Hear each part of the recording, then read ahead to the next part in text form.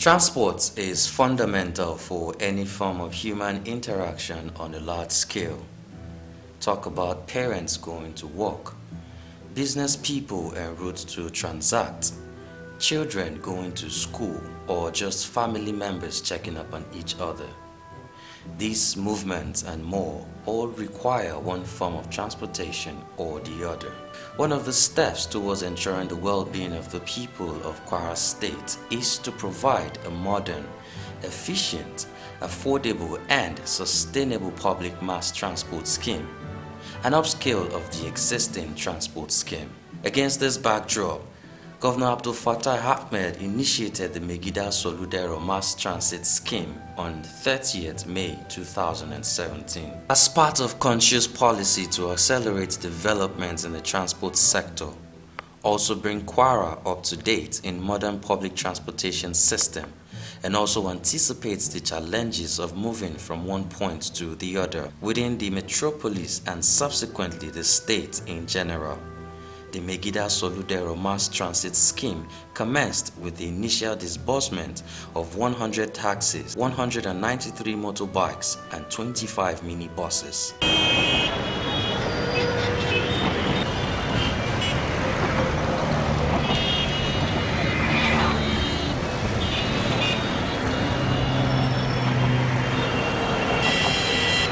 Soludero, as the name implies, means creating convenience for the people.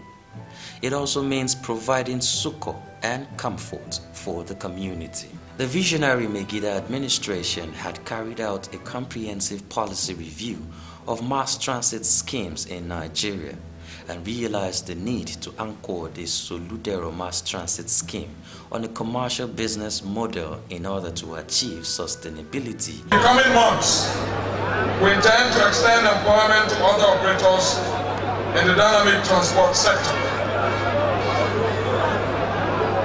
This intervention brings to a cumulative of 674 million the amount of revolving credit disbursed to beneficiaries under the Kwara State Entrepreneurship Scheme from 2012 to date. Let me therefore congratulate the beneficiaries of these taxi cabs for joining the growing list of those empowered by this administration under the scheme. Indeed, the choice of taxi drivers is due to their importance to efficient intra- and intercity transportation. As we all know, taxi drivers are crucial to mobility of our people and their goods, as well as to enhance socio-economic activities across the length and breadth of Kwara State. As the name implies, Megida Soludero Mass Transit Scheme is designed to ease the hardship faced by the populace, especially students, workers, and other commuters who are often stranded for hours, particularly during peak hours. The 10 buses we are launching today were purchased for the National Union of Road Transport Workers, NURTW, through a credit facility provided by Kwara State Micro, Small and Medium Enterprises Bureau.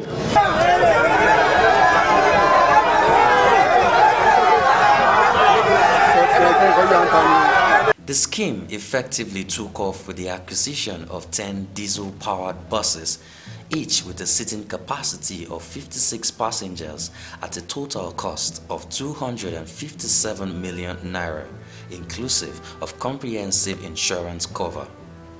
The Megida Soludero Mass Transit Scheme is progressively turning around the face of public transport in Kwara State. The blue Megida buses with electronic display boards announcing their routes are now a pleasant sight to behold in the urban landscape of Kwara State. Given the business model of the transport scheme, it is being managed by the Bureau of Micro, Small and Medium Enterprise, which is strongly committed to ensuring a sustainable business operation model that will outlive. Mr. Segun Shoewu, the Chief Executive Officer of the Bureau, explained that apart from the procurement of buses at the cost of 257 million naira, The scheme has also invested 13 million naira on the construction of a terminal in Central Business District of Ilorin. 28 million naira was also used in the construction of several bus sheds in the metropolis. All that the Soludero transport scheme itself commenced late 2013, but the launching came up early 2014. That was when the first set of 100 taxis called Soludero were launched. And coming on the heels of the successes recorded in the availment of those taxis to people and their paying back as and when due, we decided to, well, His Excellency decided to bring on board first 193 motorbikes due to clamor by the Joint Okada Riders Association of Kwara State that they should also be supported. So we did 193 motorbikes. Then, like I said, on the heels of the success of the then existing 100 taxis, we came up with additional 50 taxis and 25 minibuses. Those 25 minibuses we got at 62.5 million. Then of course the additional 50 taxis we did at 50 million. At 25 million, and the initial 100 we did at 50 million.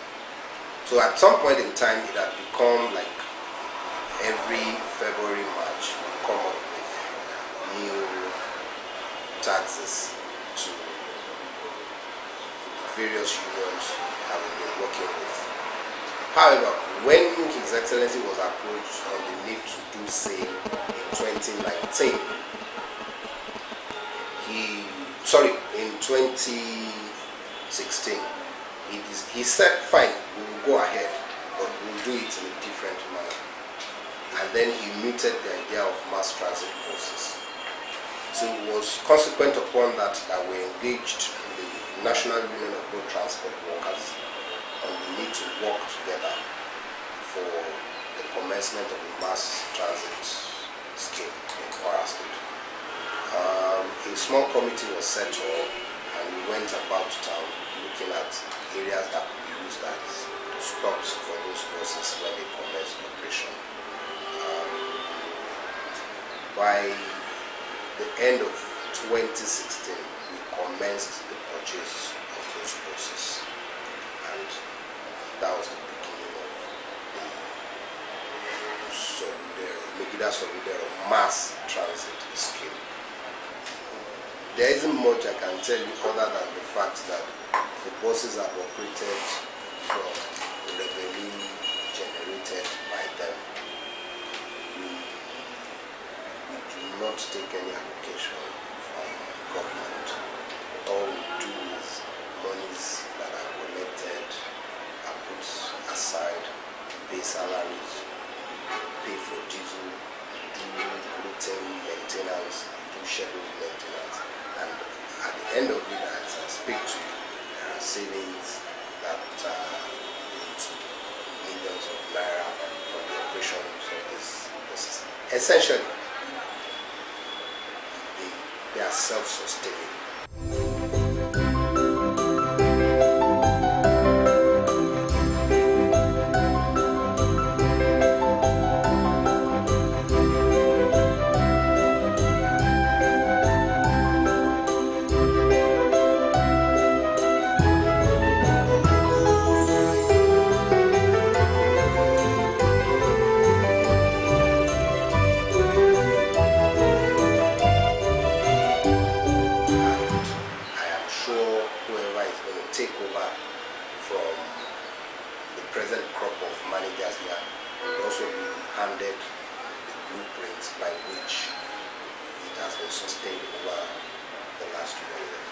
As I speak to you, we have conveyed over 700,000 passengers, and I mean 700,000 passengers.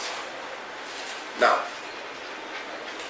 if you ask me what has been our capacity utilization, I will honestly tell you 60%, because we can still do more. Because in the peak period, when we go to a particular route, most times we don't come back with the same number of passengers that we went to that route. The average number of passengers we load at peak period is about 80-85 per bus. Most times when we are coming back, we are not with any number near that. So if you look at that, you will see that ordinarily per trip we should have an average of 160, 170 passengers. That's going, you have like 80-85. Coming back, you have 80-85. But our average now is about 115, 120 across all the routes. So I can also tell you that we're still at about 65% capacity utilization. Maybe when we post our scenes and when doing our 100% capacity utilization, then we'll be able to confidently and comfortably recommend to His Excellency that, okay, there's a need to jack up the number of buses. Then of course you must also realize that in trying to do that, you do it such that you do not hurt the existing transporters who cannot pick as much passengers as you do and charge the kind of, let me put in quotes, socialist fare that we charge. Beneficiaries of the Megida Soludero Mass Transit Scheme are members of staff, students of the major tertiary institutions in Kwara State. As a matter of fact, the main routes plied by these buses are University of Ilorin Permanent Site, Kwara State University Malete, Kwara State Polytechnic, and the Federal Polytechnic, OFA. Like I said, there is a regular review of the operations of the scheme, and it was during one of the sessions whilst we were doing the operations, of course giving the reports that we handed over to His Excellency, that you come to him that, okay, go and do the trial of picking uniform school children free, especially after school hours. And of course, all through the pregnant women, pensioners and the aged, and give me feedback. We did it for 1 month, and we gave him the feedback, and he just approved that we should be a continuous exercise. That's how it is.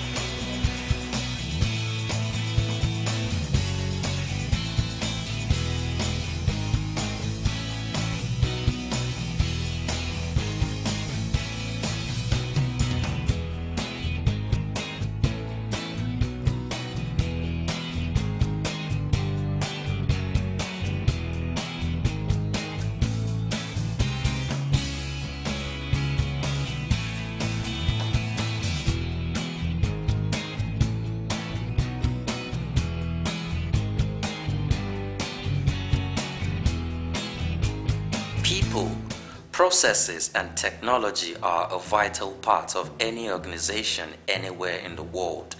This Kwara Mass Transit Scheme is not an exception. The core personnel, all trained in Lagos, are drivers and automobile technicians. At the moment, there are 9 drivers, 1 driver mechanic, 1 mechanic, and 9 bus assistants and the terminal manager, who was seconded from the National Union of Road Transport Workers, NURTW, along with an assistant also seconded from the association. The National Union of Road Transport Workers is the key partner of progress in the Soludero scheme, because the Kwara State government recognizes the need to integrate existing actors in the transportation sector into the scheme in order to tap from their experience and skills.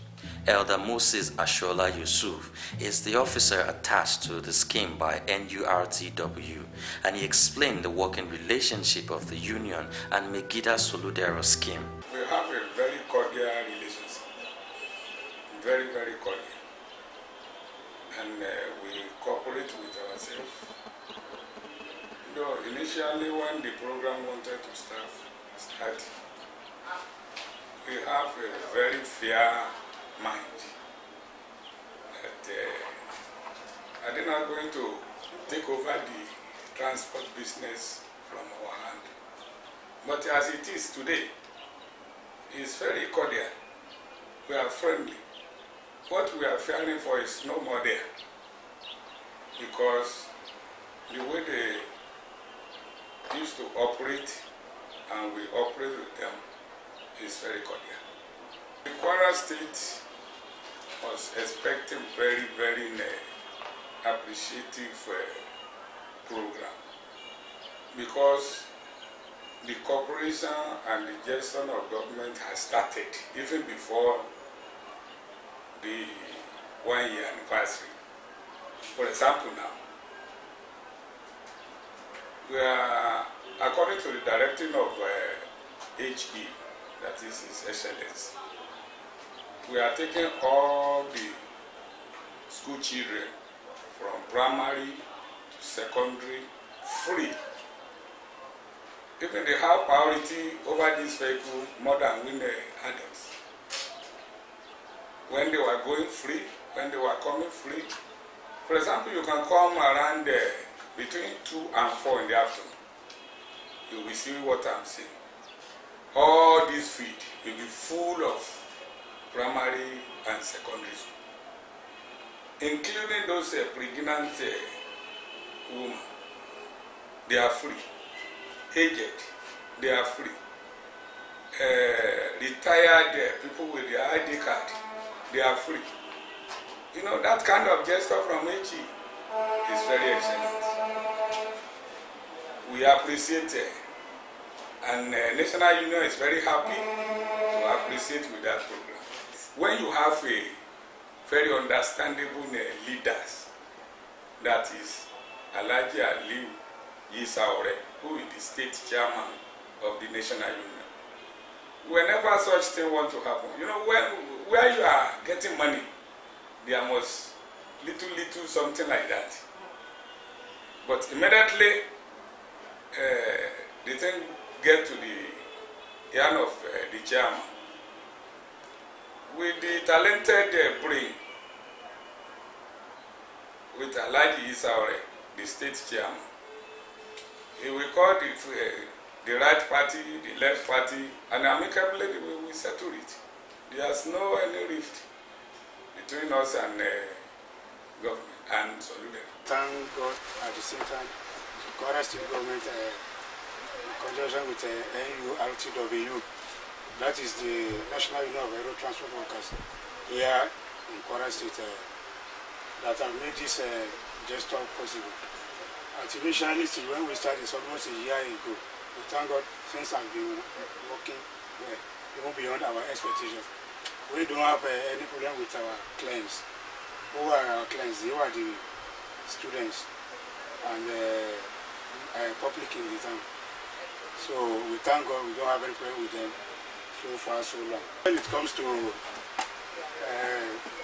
commercial activities, especially in commercial buses, one has to be very, very careful with the passengers. You see some people, they'll be, you know, their habits cannot be the same, so then at least we'll take it easy with them. So far, we are their clients as well as their own clients at the same time. So we don't fight them, we take everything easy with them. Our customer, people going from poly to uni, we tell them this is the bus going to university, this is the one going to polytechnic, so that they will not make a mistake of entering the one going to poly. Those going to university will not enter the one going to poly. So we welcome them, we tell them where are you going, they tell us, so we direct them to where they want to go to. Play music for them, we make them happy so that next time they will join our bus, and they are very happy on that. Because when tell them is we need more buses. The 10 buses we have now is not doing anything at all. We need more than, if we can have something triple this population, it will go a very long way. Apart from the staff and students of tertiary institutions, the milk of human kindness in Governor Abdul Fattah Ahmed engendered a compassionate measure by the governor, who in January 2018 approved that the Big Blue friendly buses carry pregnant women, the aged, pensioners and school children in uniform for free.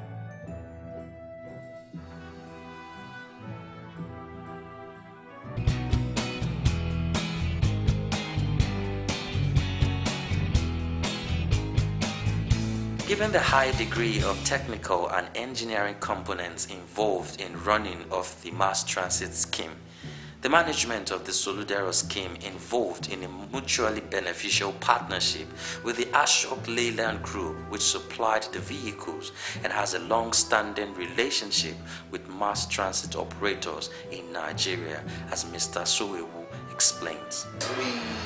We have a working relationship with Von Motors. We bought those vehicles from Von Motors, and at the turn of every 5,000 kilometers on every bus, we bring them in to do the servicing for us. They bring in the parts, they bring in their personnel, and they work with our own mechanics here that we had hitherto trained in their workshop in Lagos.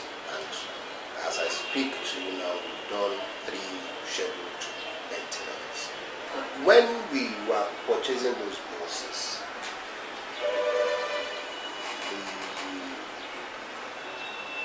the foreign exchange fluctuation kicked in, and we bought 4 for different amounts, and we bought another 6 for different amounts. So we came to about 243, 44 thereabouts. Then we paid insurance. That was what brought us to a total sum of 257 million naira. Our initial projection was to operate from the lay-by coming from the front of Sky Bank around Post Office. But eventually we discovered that in the Central Business District there is a vacant land, and representations were made to His Excellency, and he approved that that vacant land should be used as a terminal for those buses, and that is where you now call the Soludero Mass Transit Park, which is where we operate from, and cost us something in the region of 13 million naira to put the place together. That is where we was presently.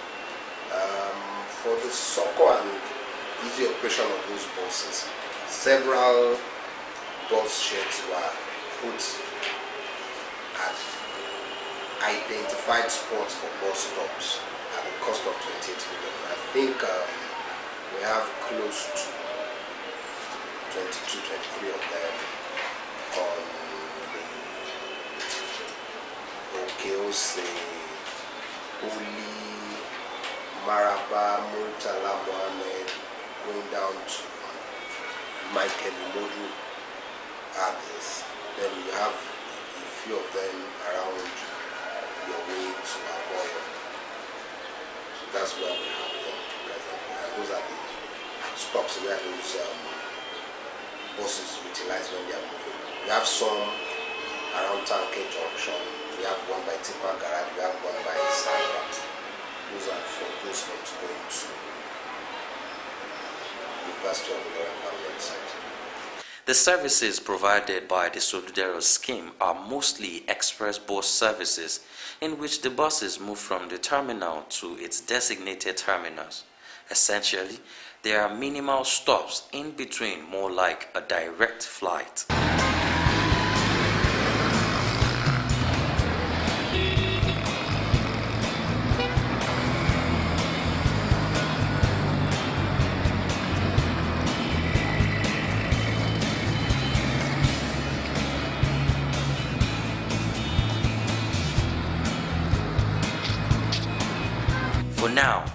The scheme conveys a minimum of 4,000 and peak at 6,000 passengers daily across the various routes.